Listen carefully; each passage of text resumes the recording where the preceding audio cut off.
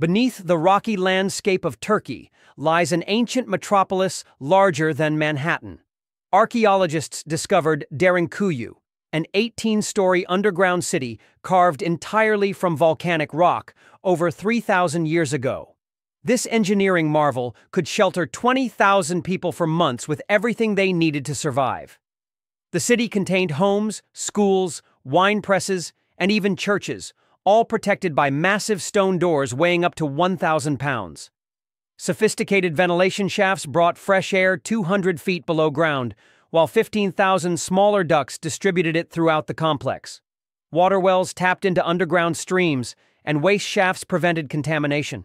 The soft volcanic rock made construction easier but hardened when exposed to air, creating indestructible walls. What's most astonishing? Derinkuyu is just one of 200 underground cities found in Cappadocia, connected by miles of secret tunnels. Why did ancient people build such an elaborate refuge? The answer lies hidden beneath your feet.